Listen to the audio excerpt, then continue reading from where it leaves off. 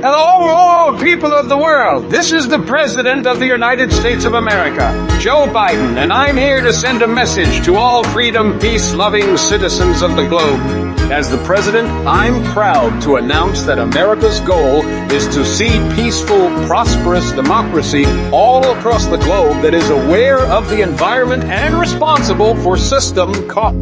That message is very important indeed, and it is in regards to artificial intelligence and what safeguards should be put in place to avoid and prevent abuse of the technology. We may ask, for example, on the issue of, rights. Should sentient computers be provided with God-given rights as the object has a form of consciousness? And should policy be legislated that recognizes such? One love, ladies and gentlemen, and fellow Christians, we praise the Lord has blessed us with abundant land to prosper, and also our future generations' forecast looks bright and lovely. We must all come together under a new world order to prevail over adversity of real or imagined energy scarcity unto a new status quo of energy abundance post petroleum. As a left-wing politician, you can trust us that we are up to date with the latest trending issues when it comes to liberty and freedom all across the world.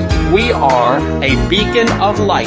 God bless all of you, and may the Lord give you grace, because, folks, it's been tough the last decade, and if we can all come together with love, then I'm sure we can overcome any challenges.